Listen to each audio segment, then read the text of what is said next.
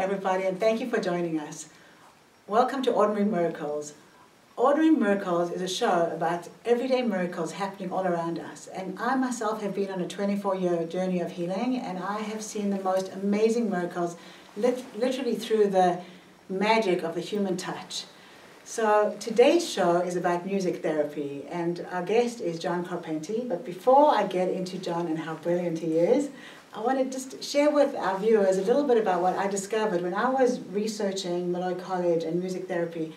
I was so impressed with something that I read, and I want to share that with you. I'm going to read it to you. What it says on the website is music therapy is a humanistic philosophy that uses music and specially designed musical experiences to improve the quality of lives of children and adults with disabilities or illnesses. It's a therapeutic process with clinical goals. I love that, John. I love that. I thought that was so interesting. So now let me tell everybody about you and how amazing you are. So Dr. John Carpente is the founder and executive director of the Rebecca Center for Music Therapy at Molloy College. You're also the founding clinical director of the Center for Autism and Child Development, the owner of Developmental Music Health Services, and Dr. Carpente has over 15 years of clinical and supervisory experience serving groups with developmental, neurological, and emotional challenges. And your focus is on individuals with neurodevelopmental disorders and their families, parent coaching, assessment, and supervision.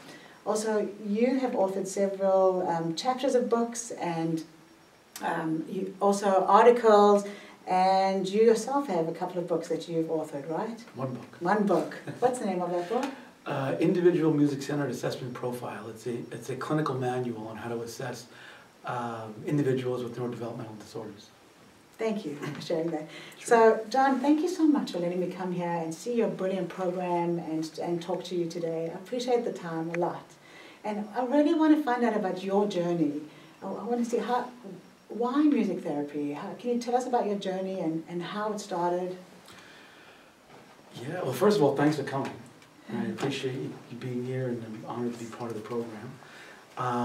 It's a long journey. I'm still on the journey. I've been a musician since I was a teenager, I guess, and was in the music scene, played in bands, had part to do with a record label, did the touring, the producing, and I loved it. But as I was getting older, I was realizing that there was something missing. I think I was going through this existential crisis, so to speak. Nice. And so I went back to college, because I dropped out like 4 or 5 times prior, because I was going to be a rock star. Of course you were. You don't need college if you're going to be a rock star, right? Right, Mike? So I started to go back to school for music. And not really knowing why I was doing that, but I just couldn't see myself going to college for something else, right?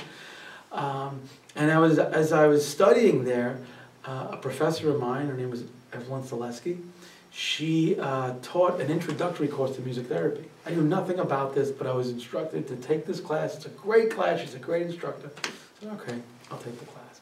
And so I took the class. It was really interesting, and it just showed another avenue of what you could do with music and the powers of music that can be used to I guess, to heal folks, you know, depending on their ailment. You know, seeing music being used in hospitals and in schools and on oncology units and in hospice care. And so I never knew about all these things. And as I took the course, I still didn't quite understand how this worked. Because a lot of folks think music is this miracle, you know, it's just magic. Right. But I needed to know more. Well, so can you explain to us, how does music therapy work? Well, it depends on, you know, your philosophy of music therapy. Here at the Rebecca Center, we practice a humanistic framework, as you read, and so we're looking at the person in a holistic way. And so, primarily here at the Rebecca Center, we work with kids on the spectrum, they're diagnosed with autism. And so, a core feature of autism includes challenges in being able to relate and communicate to others. And I always thought that music naturally speaks to this. I mean, music is such a social event when it's happening between people. Here, we believe in active music making, where the child is actually making music with the therapist. It doesn't require any skill, musical skill on the part of the child. We have all these different types of percussive instruments that are either pitched or not pitched, and the child can play on a drum or a xylophone. It's the therapist's job to improvise on the piano or voice or guitar to try to engage the child in some back and forth communication that's going on. And these are things that kids with autism have difficulties with. Sometimes they can maybe be in a related experience for 5 seconds or 10 seconds. But we try to get this back and forth going, where we follow what they do. We're not forcing them into playing music. We're not teaching them music. We're just following their emotional place and how they make music. Could be a kid who's perseverating on a drum. Well, now I can bring the piano in and synchronize to his drumming. And let's see, is he aware of me playing this drum? And I get some eye contact. He looks up. I say, oh, right. Let me bring some more tempo in. And now he starts playing. He's asserting his will. And I put a pause in the music, and then he punctuates the symbol. So when the outsider looks in on this, they go, oh, that's nice, he's making music. But really, what is he doing? Well, he's shifting his attention. He understands the end of a phrase, so he's adjusting his play to meet the musical cues. He's watching the therapist for different things. All of these things are prerequisites for learning, right? And one of many great things about music, it really includes all of the senses. So if you think about the child has to hold the mallets, he has to take the visual stimuli coming in from the space, being the therapist, the lights, managing all of the sensory stimuli, and then being able to take in cognitively what's happening musically to respond to it. Kids that we see here have a hard time integrating the senses. So music naturally integrates these things. And so that's really a little bit of what we do. And so it's within the musical play that we engage the kids in, where the goals emerge, clinical goals, and we develop those in conjunction with the parents and say the child's other therapist or teacher, and we incorporate it here into their musical treatment plan. Well, so now I understand a little bit how it works, and I got to experience your program a little bit, and you were playing the piano and I was playing the drums, and it was really interesting to see what you were looking for, what you were going faster sometimes, you were going a little slower, and I didn't really understand what you were doing, but now I do. You pay attention to all those cues, and then you develop the goals and the programs based on where the child is or where the person is. That's right. Oh, it's so brilliant. It is so interesting. Well, so what kind of person does it take to become a music therapist? Well, first of all, to be musical is going to be just like a talk therapist. It has to have command of the language and also the social mores of the culture. The music therapist should be well versed in music, musical styles, different types of music. To be a board certified music therapist, you have to meet certain competencies. So the therapist needs to be proficient on piano, guitar, and voice and percussion. Here at Molloy College, we have an undergraduate program, and the students that come in are already musicians, just like I was when I came here as a student. And now we teach them how to use music in a clinical way throughout those 4 years of being here. Some students want to go on into more in-depth work, so they go on to grad school, and there's where we teach them how to work in music in a music psychotherapeutic way, where we're bringing in all these different psychotherapeutic theories into how this is contextualized musically. And so that's it. But it also, I think it screams for a person who wants to help people. Right. And who realizes that music can be something that can, benefit folks, folks that are going through a range of challenges, whatever that might be, whether it's cognitive, emotional, motor, whatever that might be. So it does take, I guess, a unique person to do this. I think so, but then again, I'm one of them, so I don't know. And you're still a rock star, John. I mean, this is a rock star kind of work that you're doing. So this room in particular that we're sitting in, you said that this is for groups, and there's a picture on the wall that has a picture. Did the kids draw that picture, or who drew that picture? Well, we have groups of, we do see kids in a group context, and so some kids that are able to be in a group music session, we have them come in. And this particular group that you're talking about, this artwork was the cover of a CD that was created by all of the kids in the group. before that was created, we had him in here and we engaged him in songwriting. So we brought our garage band recording studio in and recorded all these different parts. Like we wanted to bring them to a recording studio, the real life of being in a studio. And with being in a studio, you have to learn to listen. You have to learn not to speak when the red button is on. You have to learn to collaborate with your partners in music. So it's all of these things that we take for granted every day. Yeah. You know, these social things that go on in a music session that are happening with these kids. And then at the end we have this great CD that was produced in a co-creative manner. And then they came up with the idea of this. This was the artwork of the CD. And then we performed the CD for the families, you know, live, in a live way. And we also we actually made a music video to go with the music. Wow. We take them into the street, you know, where again, social things have to happen, right? Yeah. So it's really the process of making these things more than it is the product. But the product is nice because it's part of the process, right? Absolutely. It's like a reward in the end. Or you could say, look back and go, hey, look what we just did. Exactly. Look what we created. Because a lot of these kids, they don't have Little League. You know, they Yeah. can't go to Little League and get the trophies and play hockey. And the parents, you know, don't get to see them, you know, hitting a ball or scoring a goal or whatever it is. So this is something that, in a way, can be that for them. Absolutely. I can see that. So I heard a story about you before I interviewed you. Uh-oh. So, look, this is a show for kids too. Oh, okay. We're not going to tell any bad stories. So I heard that you, when you were getting this program started, that you used to drive for half an hour, 45 minutes, and take all your equipment and set it up just for one kid. Yep. What made you do that, John? Well, first of all, I was working in a hospital at the time on an AIDS unit. I worked with people afflicted with HIV and AIDS. I was there for 5 years, and I realized that I wanted to have my own clinic. I just didn't know how to get it going. So I just said, I'm going to do this. And so I left the job 1 year before being vested. Everybody thought I was crazy. Wow. Your parents must have loved that. My mother just was happy that I went back to college. That was the only thing, you know. She wanted, you could always go back to college. But she still thought I could play baseball at 32, but that's the whole thing. So I decided to leave, and I found a space in the basement of a church. And only because the person who did the music at this church was a college professor of mine, the choral director of a choir that I was in. And he was nice enough to bring me in, and they rented out the space to me. It was a huge, huge room that was used for so many different things.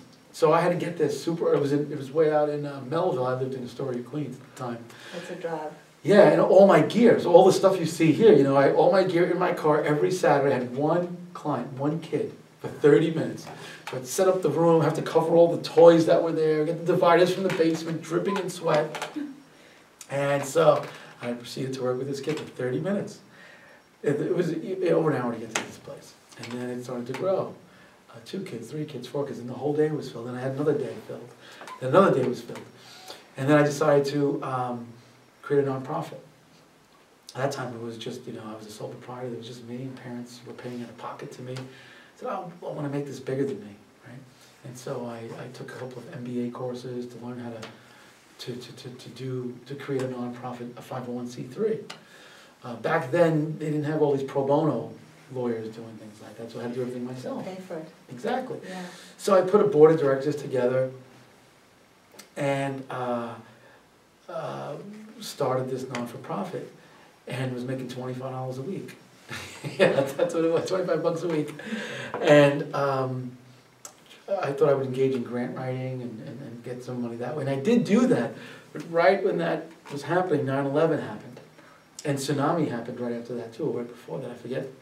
So money was being, money was being put out into those worthy causes, you know, Yeah. and really probably more worthy than what I was doing. You know, was to help families suffering from what was going on in the world. So it was the worst time to start a non-for-profit because there's only X amount of money, X amount of dollars in the pool when you're trying to. Right? So we did fundraising events, and the client base kept growing. So I came to Molloy College because I was a former student there. I said, hey, do you want a clinic? And they said, okay. I said, well, just rent out the space. I'll pay you the rent. And that's what I did. And I rented out space and created payroll, the whole night, everything, right, on my own, and hired a couple of therapists. And it grew. We had one treatment room, and it grew. And the agreement was that I would train the Molloy students. And so they came for internship experiences.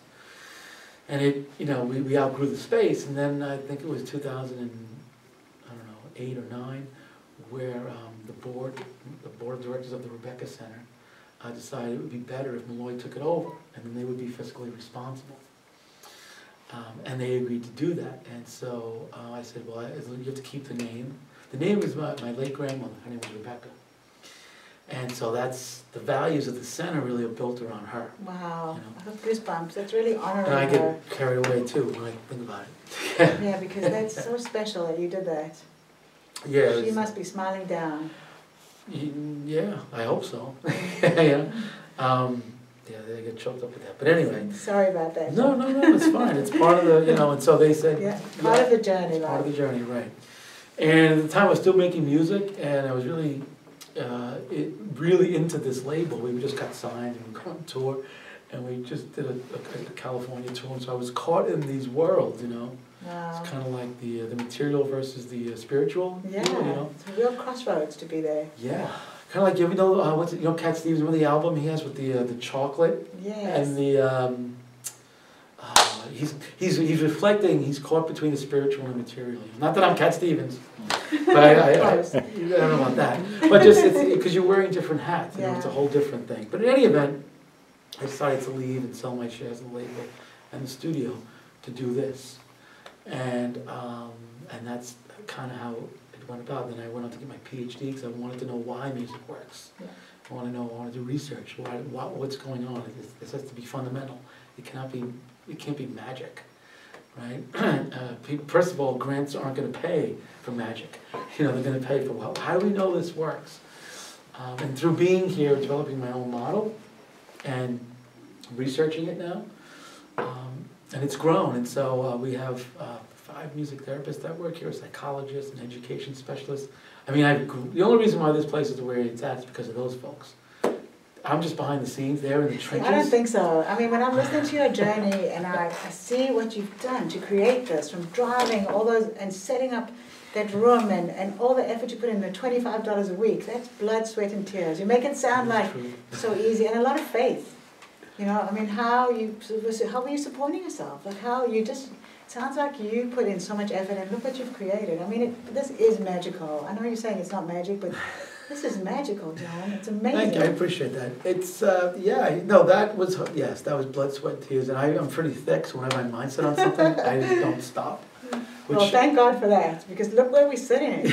It's pretty cool, yeah. But yes, I agree. Thank you. I agree with you. I'll take the credit. But to move it, to get to where it's beyond me, it really takes the hand of other folks. And it's really cool when I walk, you know, we videotape all the sessions, and I'm walking by a clinician supervising a student, and they're talking about what's going on in the session. I'm behind them, right? And I look and I'm like, wow, you know, it's bigger than me now. Yeah. Like, you know, I could be home, you know, or if and when the time comes that I leave here, if that happens, it'll always be here. That was always the goal, right? Where, regardless of me being part of it, it's still run, still work. Yeah. As long as the values are still intact. Yeah. Well, so let me ask you this. I can see how this is part of who you are. It's your destiny. And how do you deal with a situation, if this has ever happened, that somebody comes in and you're unable to help them? How do you deal with that? How do you deal with that disappointment? Well, it's tricky because I don't look at it like that. I just, if we have a child who's just really having a hard time, he just needs our help more. And I mean, sometimes parents, you know, they feel bad sometimes. And I go, hey, look, if he wasn't doing this, whatever he might be doing, trashing the room, having a meltdown, he wouldn't need to be here, you know? Yeah. And so we have to do a better job. That's the way I look at it. Because I do believe anyone can be engaged, whether it's music or through whatever. We just have to find the right music for him or her. And to do it in a way that's sensitive to their nervous system, that's sensitive to their individual differences. That's really just, that's what's getting in their way. And it's our job to help, you know, make that happen. So if we have to contact everybody who's working with this kid, if we go to their homes to see what's going on in the house, we'll do it, you know. So yeah, I look at it as a challenge, and I'm pretty lucky. Everyone like that. Everyone here is like that, You know, it's like our mission to figure out how we can engage this little guy or girl in a musical experience. Sometimes we also have to come to, you know, an idea that maybe music isn't the right thing for him or her too. We might have some kids who have auditory challenges where they're not processing sound in a certain way. So that might come into play. But even so, we use other things that we constitute as music. So we have puppets. We use puppets. And we'll do it in a musical way, which may not look like conventional music making, you know what I mean? Or we have, I'll show you, we have a toy room in there, where we have like sensory-based toys and symbolic toys that are dolls and houses, and we'll incorporate musical themes in those things. Come out of a session dripping in sweat, you know, trying to engage a kid. And it's not always, sometimes not always, but it's whatever it takes. But if we do see, if there's a contraindicator in there that might say, maybe music isn't the right medium. What's great now is that we have, you know, psychologists who might have an idea. We can check in with the education specialist who might have an idea, and then the music therapist. So we have all this, you know, a multi-perspective, you know, way of seeing the child. So amazing. And what's your favorite part of this job? Making music. Say job with you? It's making music with the kids. I don't do as much of it now because I do a lot of administrative stuff. Yeah. That and the research. I never thought I'd be a researcher. I never had any interest in that. I just wanted to be a clinician. When I did my Ph.D. at Temple University, and I remember my mentor said to me, "You're going to be a researcher." I'm like, "I'm not going to be a researcher. You're going to be a researcher." I'm a researcher. So that's one of the things I like, you know, because one of the things that when we do research here, we're trying to find things that haven't been done. Otherwise, it's not worth doing. I don't see the point in doing something someone's done already. So it requires more work, but it's very cool when we do something different and can find something new. We're currently involved in the largest non-pharmacological study in autism. It's an international multi-site study that started, the money came out of the University of Bergen in Norway. It's a $6 million grant that 10 countries are involved in, and we're the U.S. site. Wow. So, which is very nice. It's incredible. Very incredible to be part of this. And the people that are involved in this study, these are my people that I've read about. You know, now I'm on this team of brilliant researchers and clinicians. And so when the study is completed, it will have over 400 participants. No autism study ever has had that because of attrition. But the main PI was smart enough to realize that we can do that if we involve different countries. And so this is our 5th year of this study, and it's coming to an end. Our final meeting in Bergen will be in November. It's incredible, the information that you must be getting and going to continue to get from the study. It's amazing. It's going to help so many people. I hope so. And just to be around these people, the professionals, and it's amazing. I'm just really lucky. It's your peeps, John. That's my peeps. I gotta be around smart people, you know? It's my peeps. So, well, this show is called Ordinary Miracles, and so I would like to hear from you a story that you consider a miracle in someone you've worked with, or... There's so many great stories, you know, but there's one that I'm thinking about because it's come full circle in a way. When I was working by myself, you know, in that church basement, I met this little boy. He was 5 years old, and his mom came to word of mouth, and we're working together, and just very musical, just like very easily can play. You could see there was something in him that aligns with music, but he was so musical that he was able to use music to keep people from him. You know, it was always, he could use that so he wouldn't have to engage in other types of things. And he was so good that people would just be, well, that was great, and that would be it.